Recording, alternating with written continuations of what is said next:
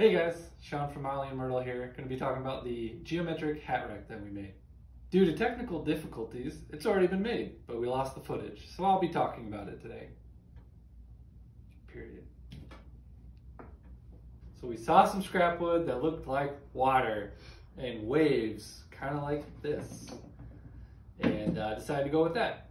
So we're going to cut over to the process video of us doing the epoxy, and hopefully you enjoy it. Here we are with the epoxy pour, and for our mold we just used some tape. We'd used it before on a different one and it worked. As you'll see, it doesn't go that well this time. For the epoxy we're using a Total Boat 1-to-1 mixture, and so you stir it for about 2 minutes in this cup, move it to another cup, add the color, stir it 2 more minutes, and then let it sit and let all the bubbles come out. So here we've added the color to the epoxy, mixing it for 2 minutes again, stirring it up nicely, trying to get everything mixed together, and then we will let it sit. The pigments are from Black Diamond, and we'll have the specifics on those below in the description.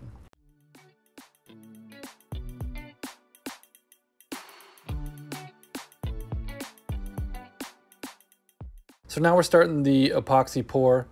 This is the blue from Black Diamond that we're pouring in there. And this is the first stage. As you'll see, we had to do a few stages, mostly because we wanted to maintain that kind of wave shape, so we couldn't just fill it to the top.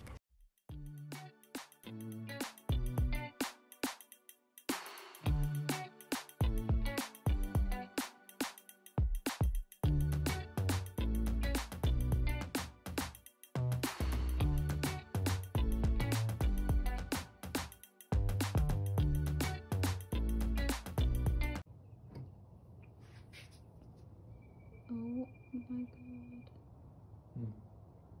I wasn't recording again.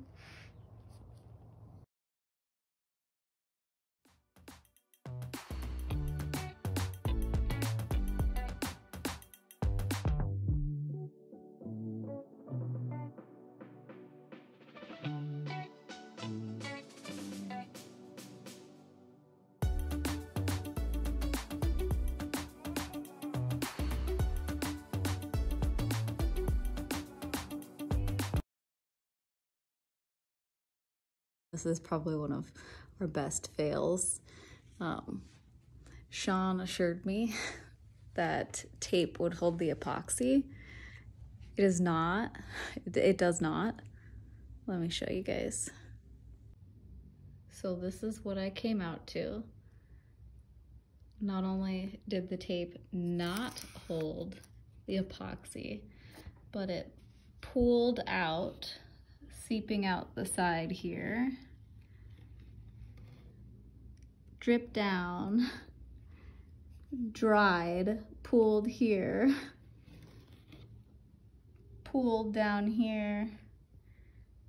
Oh, and it gets better. Goes all the way down the side and onto the floor. Probably one of our worst fails.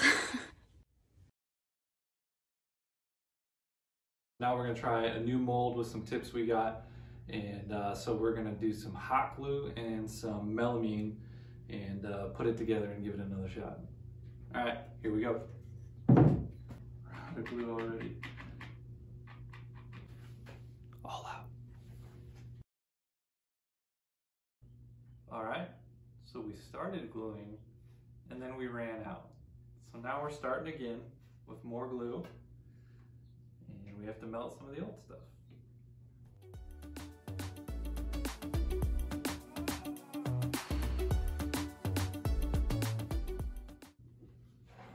All right. Bulk smash.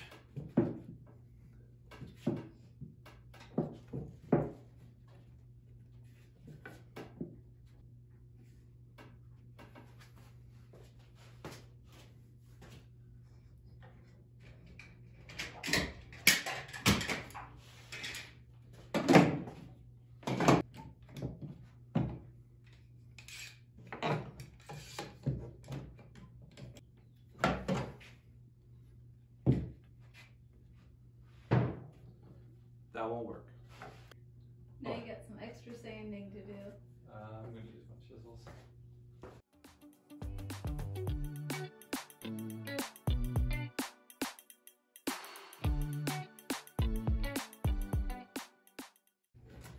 All right, that went really well. So well, in fact, we're going to try a different method. So we are going to clamp these together and put hot glue along the seams. Try that. Seems like it should work.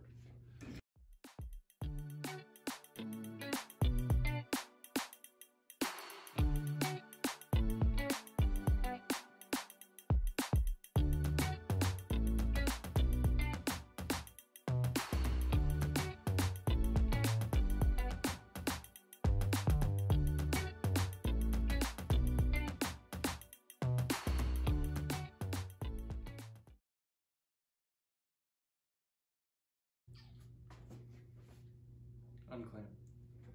There's too big of a gap on one side. I'm gonna take it off. Have to sand down the old resin that's stuck to it. Try it again.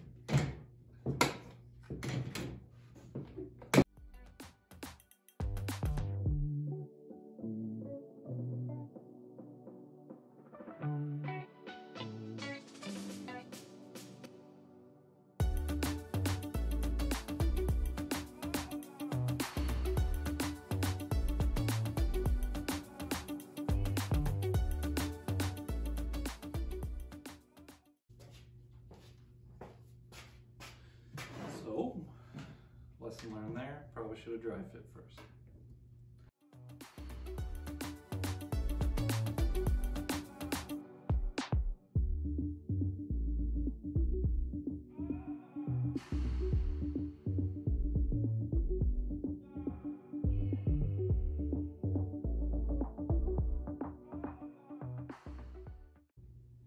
If anybody walks by, it sounds like I'm talking to myself.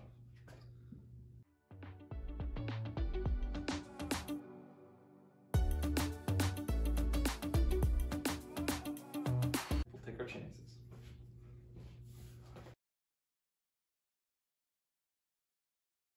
So now that we got a mold that works, we're going to our stage 2 of the epoxy pour. So the second stage of the pour is the exact same as the first. We're still using the black diamond pigment and mixing it for 2 minutes, switching it, putting the pigment in, mixing it again for 2 minutes, and then letting the bubbles pop.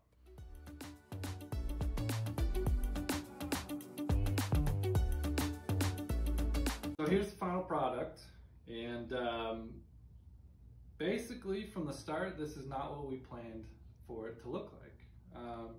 We planned to kind of pour the epoxy in stages and then use an angle grinder to make it look more like waves, everything like that, and we had to use multiple mold attempts to get the epoxy going. We lost some of that footage, especially on the green and for the final white piece here. And also the sanding is gone. But once we poured it and took the mold off, we actually liked how it looked so much that we just left it. Just the kind of geometric shape to it we thought was really cool. And so we did do a little bit of touch up with the lines to kind of make them a little bit more distinct. And so this is what it looks like now.